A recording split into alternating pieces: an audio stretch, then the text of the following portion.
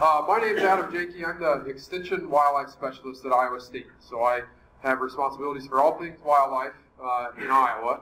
And my research interests are in wildlife habitat relationships. And what I had worked on before I started in Iowa was mostly birds, bird relationship to habitat, wetlands, and early successional habitats on farms. And the bat thing's actually pretty new to me. That kind of comes along with the extension part of my job, where I just kind of work on whatever important priority issues there are in the state. In the situation with bats right now, I presume maybe this is why you're in here, is pretty grim. We've got a lot of challenges that we face with bats in bat conservation in the Midwest, stuff that has not been with us very long. In 2006, we were churning along. We had some issues with bats, related to forest stewardship challenges and things like that. But then this disease, white nose syndrome, came on the scene and has really changed the game and made it for some real concern about some of our populations. So I started to learn a lot about that in the last 2 years, and I've really enjoyed what I've learned, and this is kind of just a manifestation of that, what I know about bats and what I know about forest habitat management for bats. Now, the grand reveal is it's pretty cool as I read and interpreted the literature. Now, there's species variability, and I'm going to talk a little bit about that, but not really dig into it. But basically, bats, just like healthy forests, it's as easy as that. And I know that kind of sounds weird, but they are uniquely closely tied to the factors that we tend to manage forests for, at least in this part of the country. Now, other parts of the country are different. But in the Midwest, oak, or a forest that's regenerating oaks that has relatively open canopy structure, high plant diversity, and good vegetation structure is as good as it gets for a bat.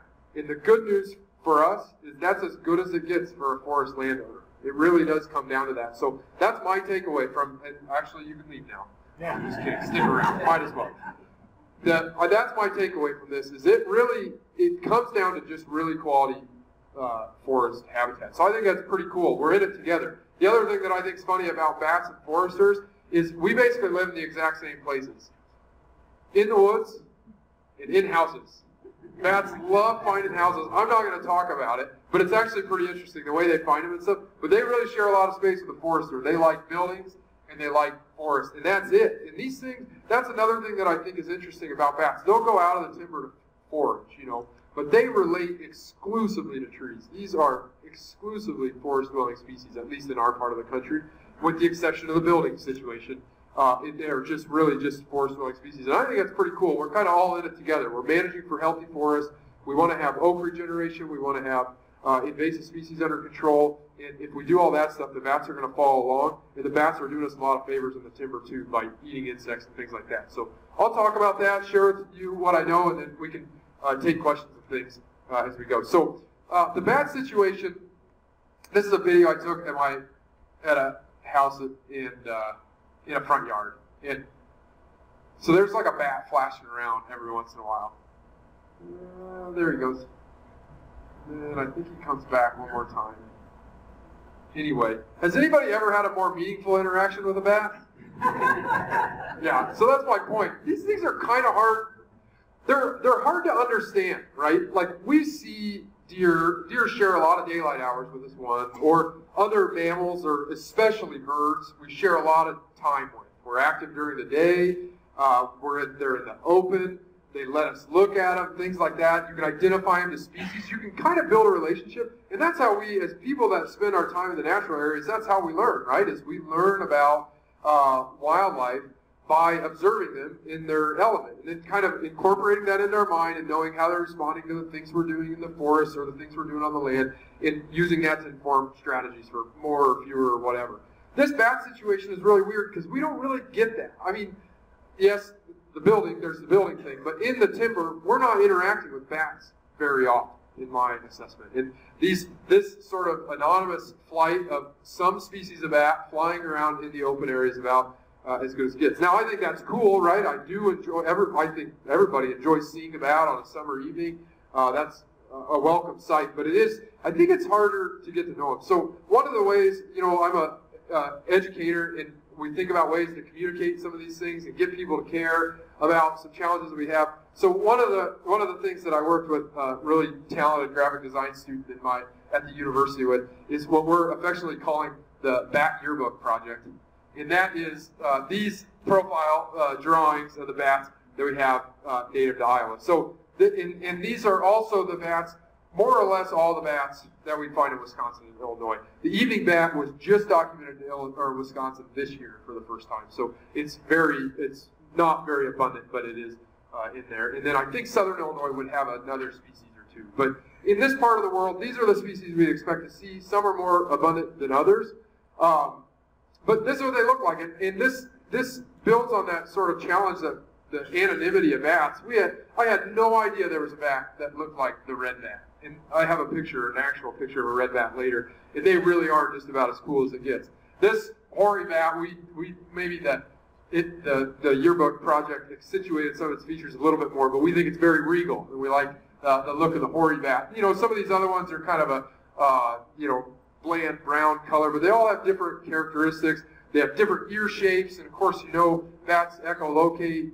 They're famous for the way that they feed with echolocation, and their ears play a role in that. And this little bone inside the ear also plays a role in identification. So anyway, this is the profile of species we're going to talk about. I mentioned there's species variability in their habitat requirements.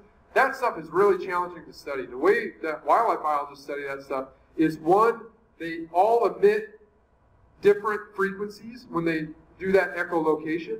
And so we can use high-tech software to record those frequencies, and then we can also analyze them on the computer. It's not perfect, but we have learned some stuff about species variability in response to different habitat types that way. And then another way is just getting our hands on them. So we put up big nets and we catch them while they're out and flying around, and then of course we can identify them. But other than that, it's really hard to identify these bats and draw those distinctions.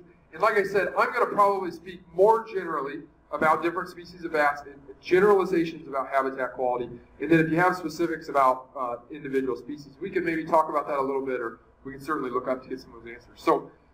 So okay, what do these bats do? I'm going to talk, I'm going to talk about their life cycle a lot later, but they all share one common characteristic, and I've already alluded to that. Every single one of them is an insectivore. And that's why we get so many positive ecological benefits from bats. There's studies that they built exclusions to keep them out of corn, and they can show actual negative impacts of excluding bats from corn acres. They actually have positive economic impacts because of the way that they feed. They eat insects. So that's another reason to like bats, is because they're out there eating some of the stuff that we don't necessarily like, and they play an important role in the forest. Most of that foraging is done by echolocation. As I said, they're catching stuff in the air, and that will come into play when we talk about foraging habitat. But they also glean. They also just like, I don't think anybody would say no to a free meal. If they're on a tree and they hear an insect nearby, they'll just walk over and catch it.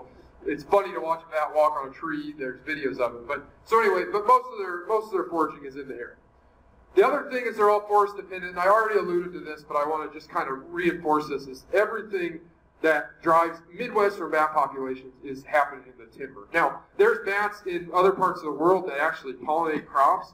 If anybody likes tequila, you have bats to thank for that, because a species of bat is the primary pollinator for the plant that produces tequila. And they live in deserts and rainforests and all sorts of different ecosystems. But here in the Midwest, they are forest-dependent animals, and tree-dependent mainly.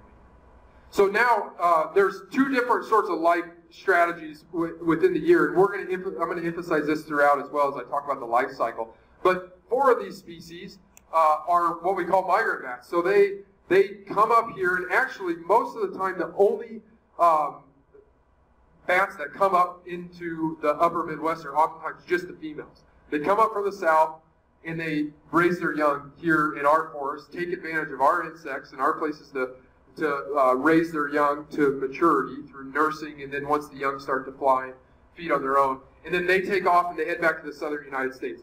A lot of them, once they get back to the southern United States, hibernate, but they don't do it up here in the upper Midwest. They're migrant bats. And some of these things go way up into Canada. So we'll actually have, just like we have ducks and geese and lots of birds that just stop over here, we have the same thing going on with some of these species of migratory bats, making long distance movements.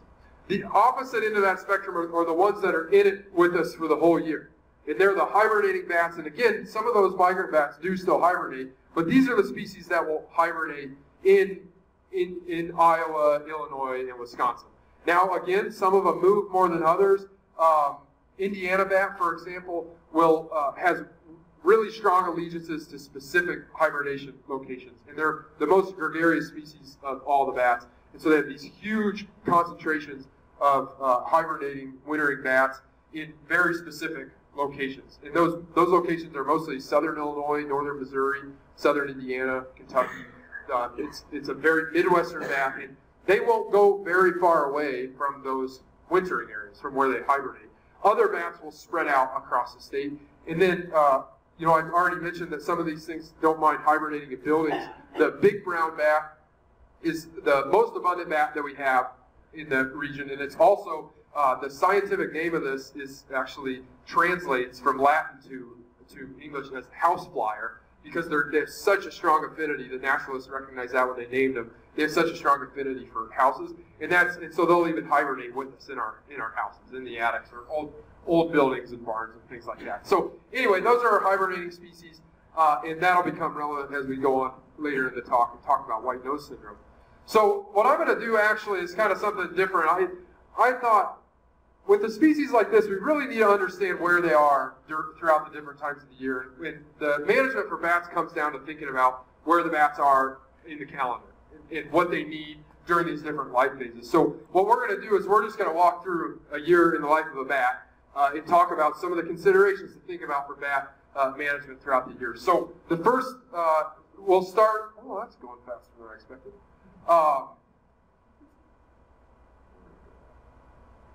These sorts of things always mess up. Okay, so the first one is the insects. The bats obviously aren't on the landscape when we don't have insects for them to feed on. And so during the wintertime, you're not going to find a bat unless you find it in hibernation, or like I said, I keep foreshadowing this white nose syndrome thing.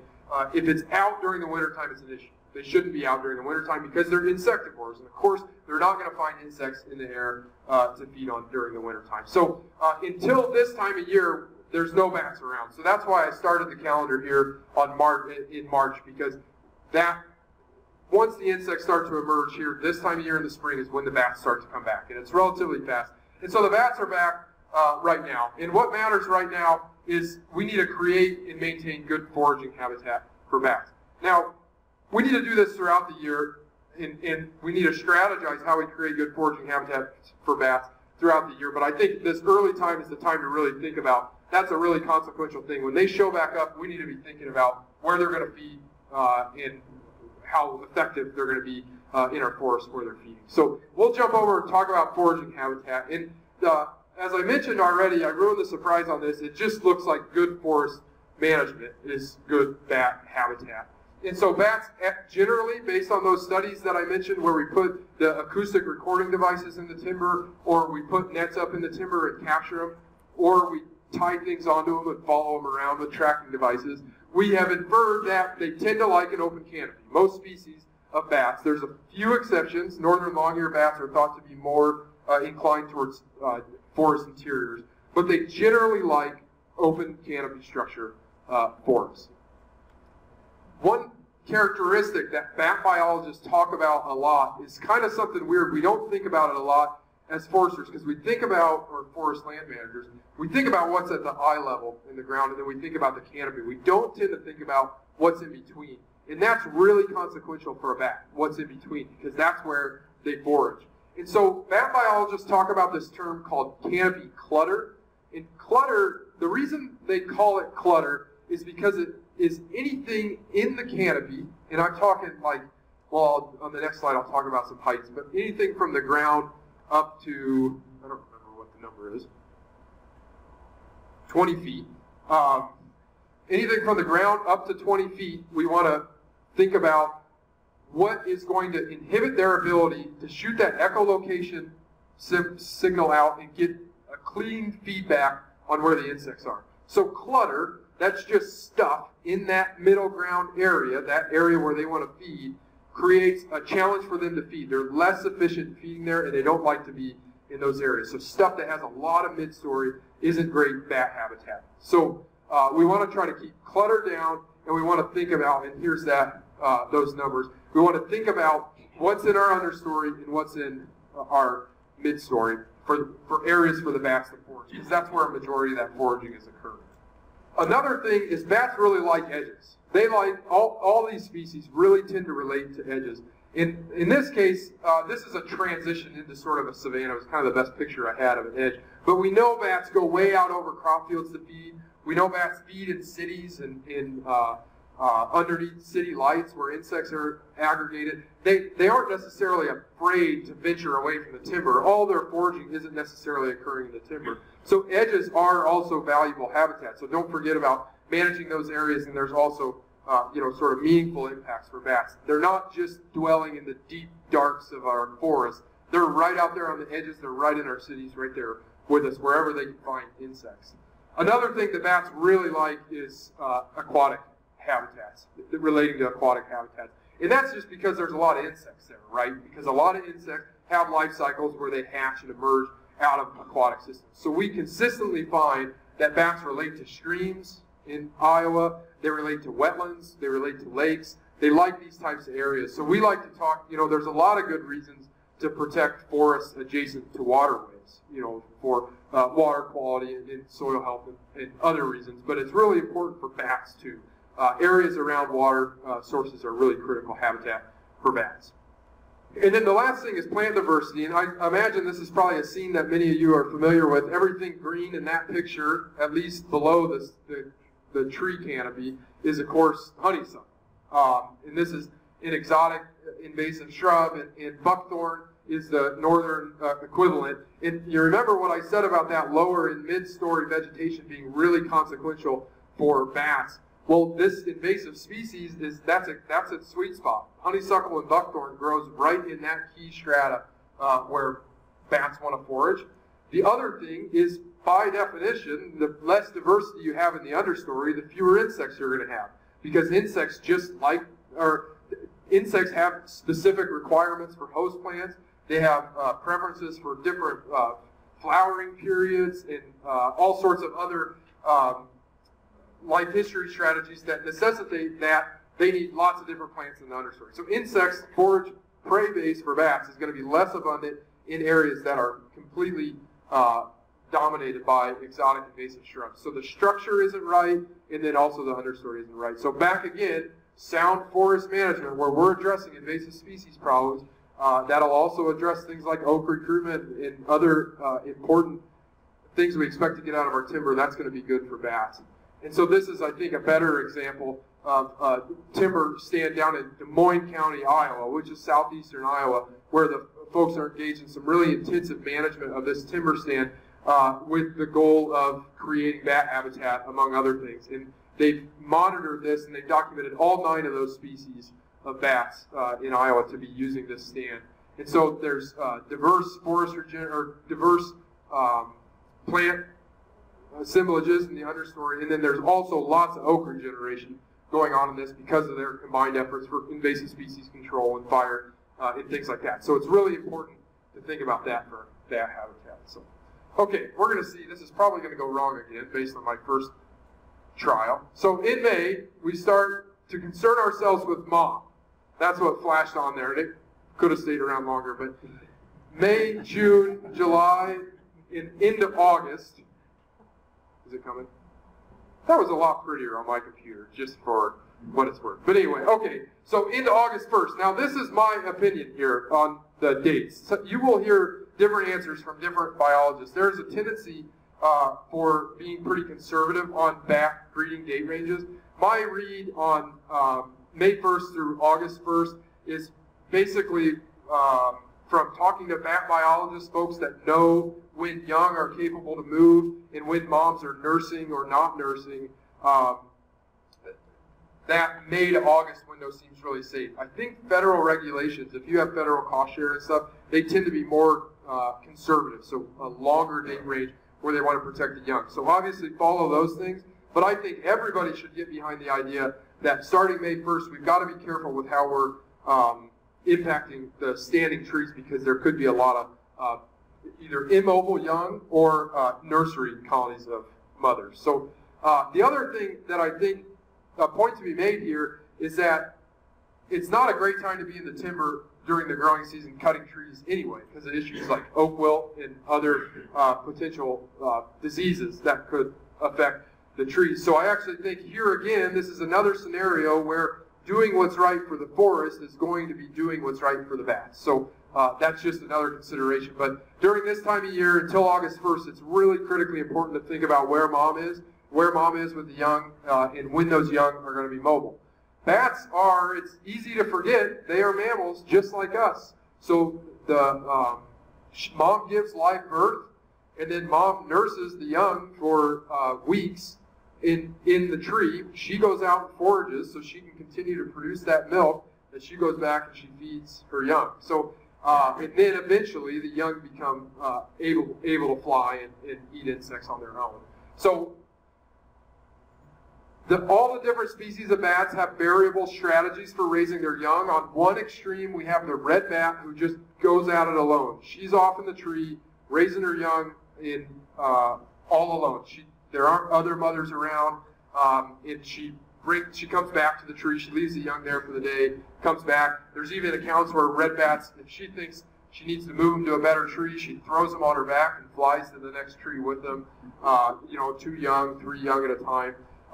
The other end of that extreme is the Indiana bat, and these are, as I said, really gregarious, and they have these big maternal colonies where lots of moms are raising the young together. They're putting all their young, stuffing them into the same hollow tree or opening of a cave or other places, or loose bark of a tree, and going out and feeding and coming back and finding their own young to nurse and stuff. So it's a pretty interesting thing going on.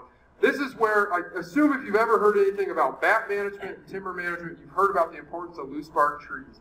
And we talk about that a lot because a lot of bats tuck up underneath the loose bark of a tree, and that's where they'll spend the day for a day roost, and a lot of times they'll also raise their young in these what we call maternity roosts. And so loose bark trees, shagbark hickory is the classic example of a loose bark tree that provides a lot of places for them to go up and hide.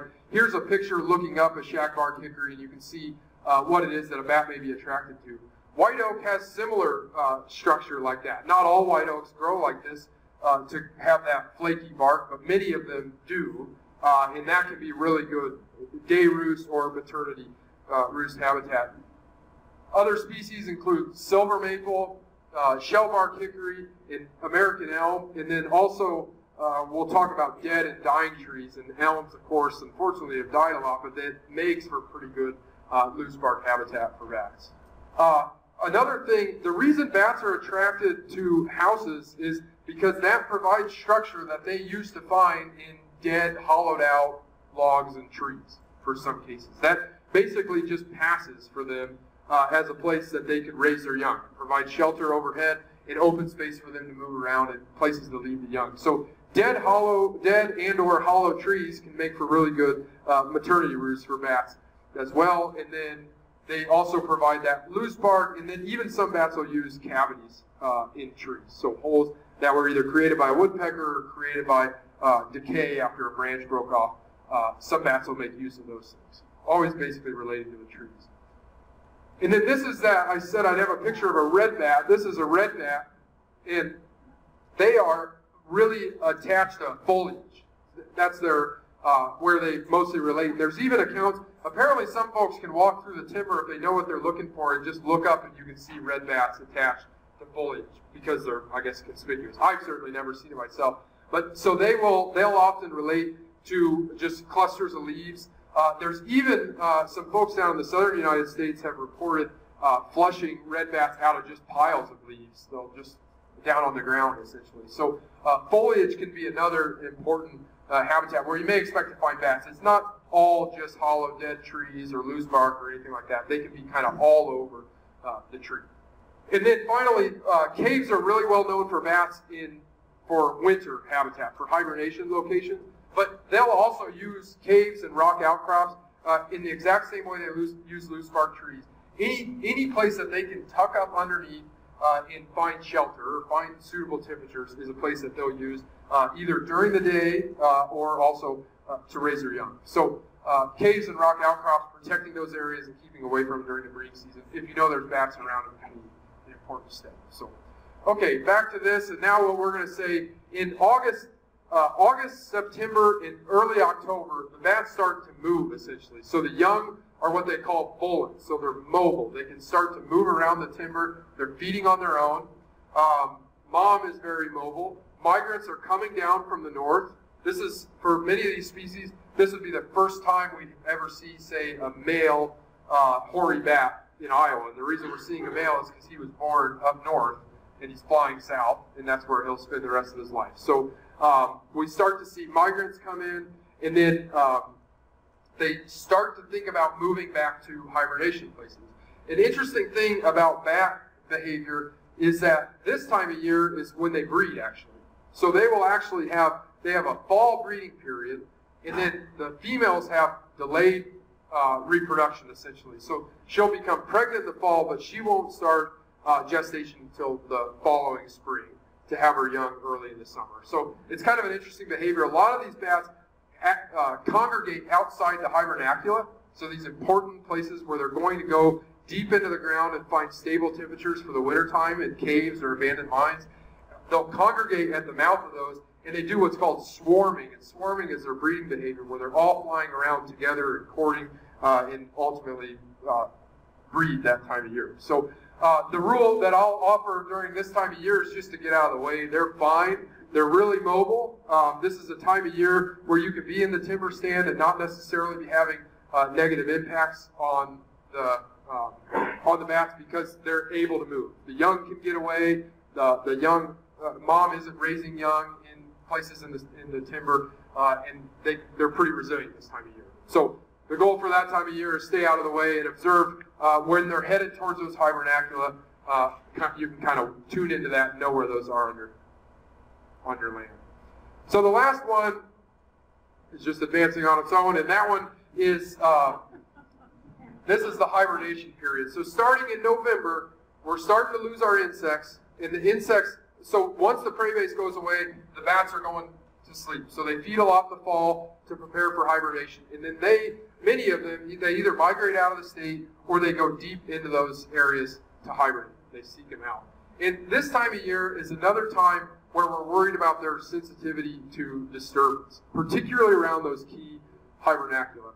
So what the goal for this time of year is to protect the hibernation areas. If you know you have an area where bats are hibernating on your land, try to stay away from them, try to minimize disturbance, and especially keep this fungus that causes white nose syndrome away from them. And then the other thing to do during the winter is there's lots of work to be done in the timber stand, and it's a good time of year to be out there doing that stuff. So plan for high quality foraging habitat that time of year. So I've been alluding to this white nose syndrome thing all along, but this will be kind of how I wrap this talk up. And this is the part, the title of this talk, I think, is what we're doing for bats and why it matters. And this is the why it matters part. This white nose syndrome is, as the name implies, it was named obviously for the growth of this white fungus on the noses and hairless parts of the bat. So the wing and on the nose and tail membranes and other places. This is caused by, I'll go to another picture. The growth of this fungus is caused by an exotic species of fungus that was introduced to North America and first documented in North America in 2006. We don't know exactly how it got here. And in 2006, it wasn't named. This species of fungus, like the vast majority of these organisms, small organisms like fungus, wasn't researched or understood or named or anything like that. And this guy, the guy that took this photograph, Al Hicks, and others in New York, found these mass die-offs of bats in caves during their hibernation period. They all had this white stuff. So they started to research it, and they realized what we now know is that this fungus, and I'm going to butcher the Latin name, but because it was unnamed, it got a pretty dire name by us North Americans. We realized what it was doing to our bats. Pseudogymnascus or something like that. Destructans is the species name of it. And that's for, of course, the destruction that it's done to our bat populations. And so this fungus came over here. Our bats aren't adapted to it. It grows on their noses and on their wings, and essentially just stresses them out. It more or less just annoys them while they're trying to migrate, while they're trying to hibernate, trying to sleep. And it taxes them physiologically, so their body's essentially fighting the growth of this fungus. That causes them to wake up during hibernation and fly out of the caves and look for something to feed because they're essentially starving to death. As you can imagine, if a bat, an aerial insectivore, flies out of a cave in the dead of winter in New York or any of these northern states where we have this problem with this fungal pathogen, it's not a good condition for them. And so they go out, and then they're burning even more energy than they were in the caves, and they come back in, but by the time they come back in, they're so physiologically depressed that they can't survive throughout the rest of the migration period. I mentioned it was first documented in the United States in 2006 in New York. In 2011, it was first documented in Iowa. 2013, it was first documented in Illinois. In 2014, it was first documented in Wisconsin. And I wouldn't read too much into these numbers. It basically started in the east, in this core area, and as the shading of these colors indicated, it slowly moved its way west. The bats are moving this stuff because it can survive on them during the growing season, and they're mobile, as we've discussed, for lots of reasons. And so the bats are moving this stuff. Once it gets in a cave, the conditions that bats seek out in caves are the exact same conditions that this fungus grows and survives the best in.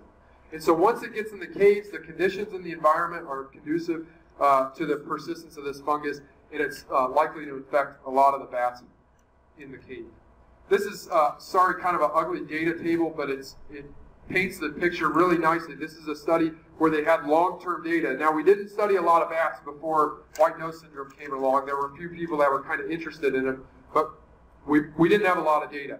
A few places had good data.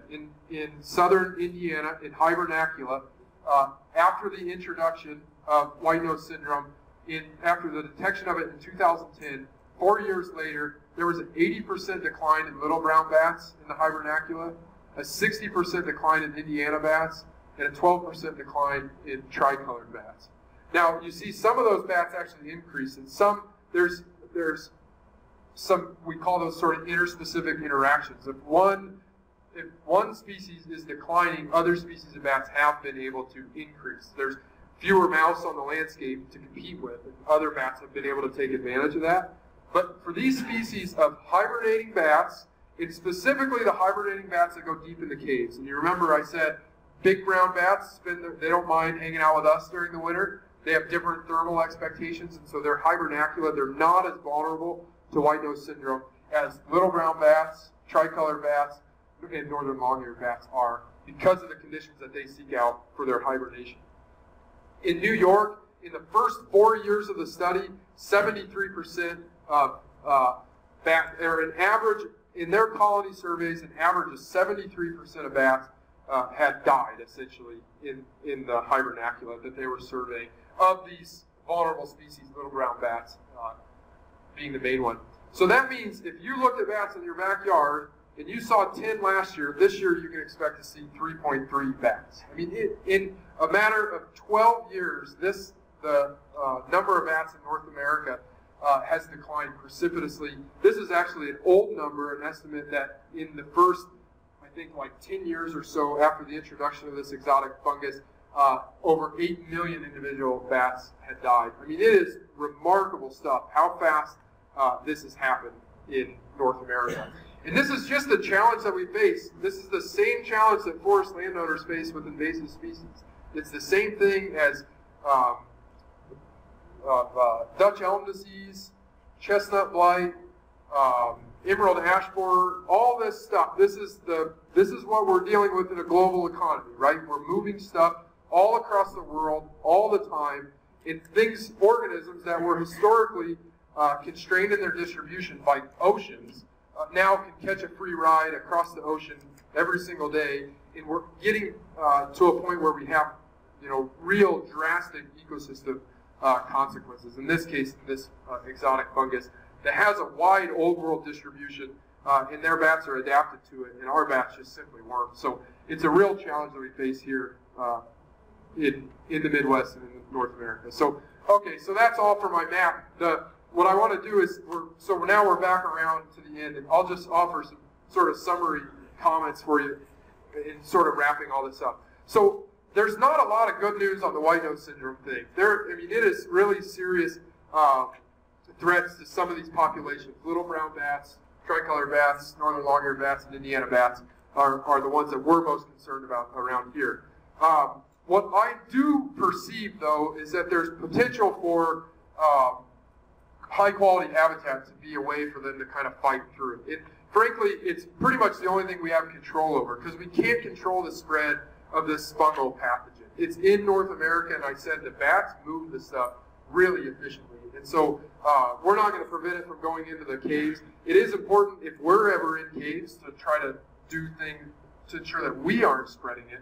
But beyond that, human behaviors, we can't really do much about it. But what we can do is we can manage forests in a way that can potentially help the moms that survive successfully rear their young. There's an interesting study coming out of Canada. There's a really sharp group up there doing some really nice work on bats in addressing the challenges the white nose syndrome presents. And they have this study where they are putting up insulated bat houses that are heated, and the heated bat houses are somehow helping the mothers that survive white nose syndrome during the wintertime successfully rear their young. Now, I don't think we're going to install heated bat houses across the countryside. But what it does show is that if ideal habitat is in place for them, stuff that allows them to minimize their physiological stress during the breeding season, we're hopeful that whatever it is that helped that mom get through, fight the white nose syndrome infection, and get through the wintertime, we're hopeful that if she can raise her young, she'll pass those genes on to her young, and that's the way that we'll beat this white nose syndrome thing. I don't have a crystal ball to know whether or not we will with some of these species, but I think in the meantime, the only thing we can do is try to create a forest habitat that's really good for bats. Going back to my very first point that I made, hey, that's going to look good for a whole bunch of things that we face challenges with in Midwestern forest stewardship, like oak regeneration and fighting invasive species. So healthy forests are what bats need, and I think what you're doing in your timber stand is having positive impacts on bats, and don't forget that, and then maybe think about some of those considerations about the timing of actions or the management of certain characteristics of the canopy for bats. Manage disturbances in key habitats during key periods. That May to August window, try to leave them alone, try to minimize the disturbance, particularly to those day roosts and those maternal colony locations. Promote diversity in everything you do, because that's going to fight the next thing that jumps on board from whatever continent it's coming from.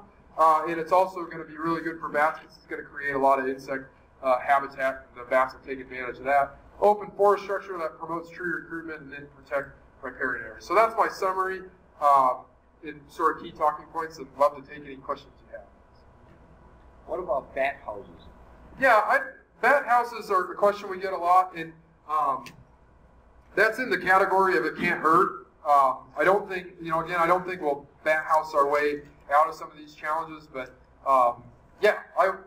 they certainly don't do any harm. Bat houses don't. The occupancy rates tend to be pretty low because they're not looking for them. And now there's a lot fewer bats on the landscape to be looking for them. But I do encourage folks to do it. And then if you put them, particularly if you live in the city or something like that, you're going to get a lot of free insect control out of the deal too if they find it. So yeah. So that's a good question. How many young do they have? It's between 1 and 3 for most of these species, and it's species specific. And I can't think off the top of my head which one just has 1. I think little browns just have 1, but I can't remember. Don't quote me on that. But some of them just have 1. Some of them have 1, 2, 3. The other thing that's noteworthy is that they historically had really high lifetime reproduction. So they have this life history strategy where she just says, I'm just going to raise 1 or 2 or 3 this year, but over the lifetime I'm going to win because I'm playing the long game. Bats are our most long-lived mammals. Pre-white nose syndrome, one of our most long-lived wild mammals in the Midwest. They have really long lifespans, 10, 12 years, many of them, and so she can have a lot of young over a lifespan with that breeding strategy.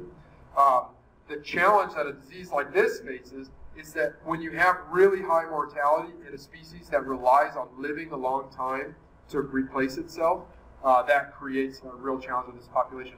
Contrast that, for example, with something like a bobwhite quail. 5% of bobwhite quail make it through the wintertime, and that's fine because she can pull off like 18 young this summer, and they'll all make it, and 5% of them will survive until the winter, and that's fine.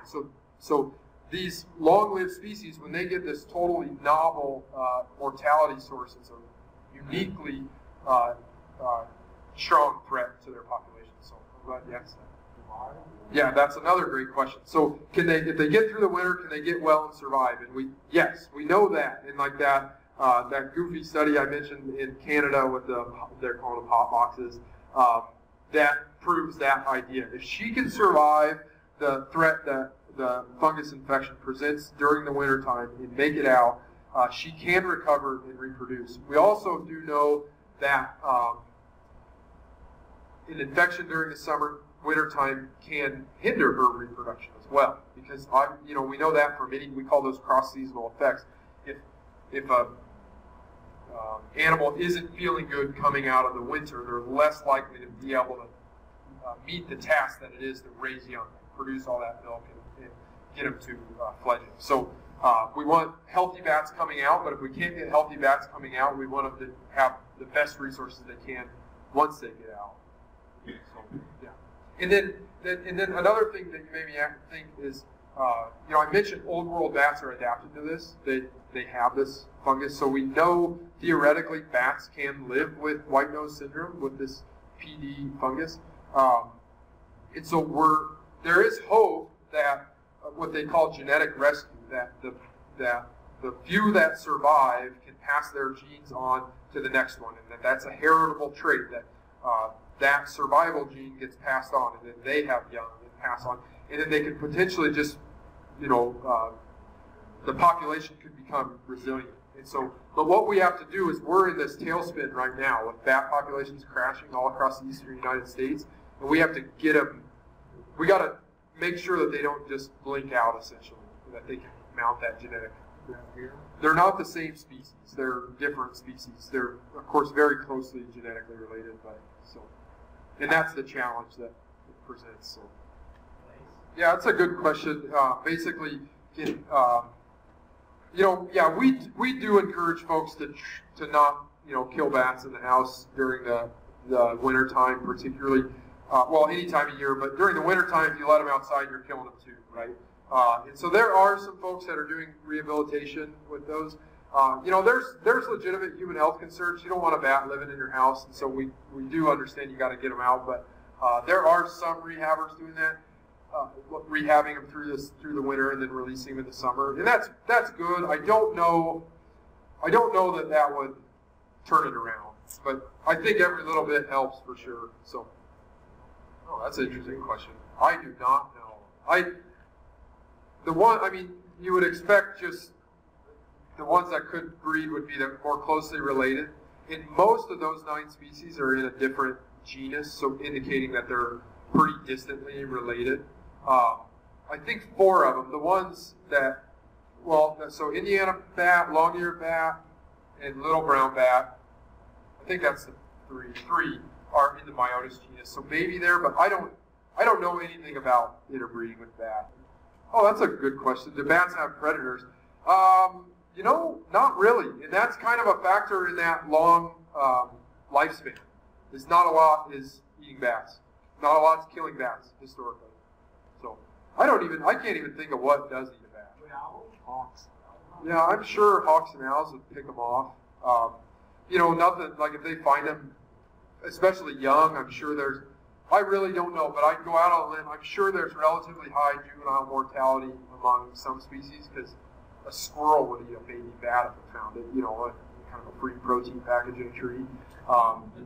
But I don't know. That's an interesting question. You don't talk, that's the thing with bats is we don't talk about these. Like with game birds, which is what I work on the most, it's like protecting them from the next thing that wants to kill them, and everything wants to kill a game bird. Bats, really, it's just about letting them live this long life that they have, and eventually having enough reproduction out of an individual to, replace herself in the population. So it's an interesting question. I'll have to look that up. What is eating the bats? That's a great point. Is that humans could potentially spread the disease or the white-nose syndrome around, and we want to avoid stressing them out when they're in the caves. And there are recommendations from, I think it's whitenosesyndrome.org, it's a Fish and Wildlife Service website that has decontamination protocols that they're advertising to cavers in parts of the country where caving is more popular. And then the other thing that I think is a really big threat would be if you were in a cave that potentially had white nose, and then you wore those same boots next week on a vacation in Colorado or something like that. We're really worried about people moving this thing across the country. I showed you how fast the bats moved it across the western United States, but we're lucky because there's the Great Plains between us and the next stop for really good bat habitat, and that's in the western United States. And once this stuff takes off in the western United States, we're going to have real big issues out there as well. And it's already in Washington, and we have no idea how it got there. And we think that humans might be a cause of this. I don't remember exactly what the decontamination protocol is, but it's like stuff you buy at the store. It's not really complicated stuff. And so I just wouldn't be, I don't know if like a rubbing alcohol type thing would kill it or not. I just don't know off the top of my head, but I'd check out whitenosesyndrome.org. That'll give you the answer. And it's a good question. We do definitely want to concern ourselves. So do bats eat, do bats get rabies? Yes, very much so. There's a perception that bats are like all rabid, and that's very much not true. It's a small percentage of bats, like it is with most mammals, that tend to have a small percentage have rabies. Now, bats are a leading exposure vector for humans in rabies. And the reason for that, and I'm kind of going out on a limb, but I think you'll agree, if you line up all the potential rabies vectors, starting with red fox and then striped skunk and coyote and raccoon and dogs and all these other ones, which one are you most likely to pick up with your bare hands? It's probably not a red fox. It's probably not a striped skunk. And so humans, we want to encourage people to not be complacent around bats. Bats in a house, I mentioned, are it is a big deal. There's particularly because of concerns about rabies. And a really small percentage of bats have rabies, but anytime you handle a bat, it should be with leather gloves and you should be exercising caution. And that's true of any mammal. Anytime you handle any mammal, we all could potentially, contract rabies from a mammal. So that's a great question. And we actually, one of the challenges we have with bats, I mentioned, nobody has a really positive interaction with bats, and then there's lots of negative portrayals of bats in sort of folklore and pop culture. They live in dark places and they're rabid and they come out of scary houses in Halloween movies and all this stuff. And that's a real challenge for motivating people to care about bats, to care about bat habitat, and to fight this really bad disease that we're facing in this population. So that's a good question to come up, and I do try whenever I can to talk to folks about that. Yeah, sure, rabies is a risk. But it's a risk with any mammal, and just, be careful. So, do they eat honeybees? I have no idea. I think I was kind of dodging that question. I don't think a bat would say no. Now, we've done studies on bat diets, and bats are eating a ton of moths and a ton of beetles. That's the two things that bats like the most are moths and beetles. And you can search online. There's some awesome videos of how they catch them too. It's not all with their mouth. They'll fly up, and then they use the membrane between our legs, the membrane between their legs and their tail, and they wrap a moth up in that membrane and then fly back to the tree. It's really cool. So, but anyway, it's mostly moths, mostly beetles, lots of midges, and that's where mosquitoes come in. They don't eat a ton of mosquitoes, but we always say they eat mosquitoes to get buy-in to folks. And I mentioned.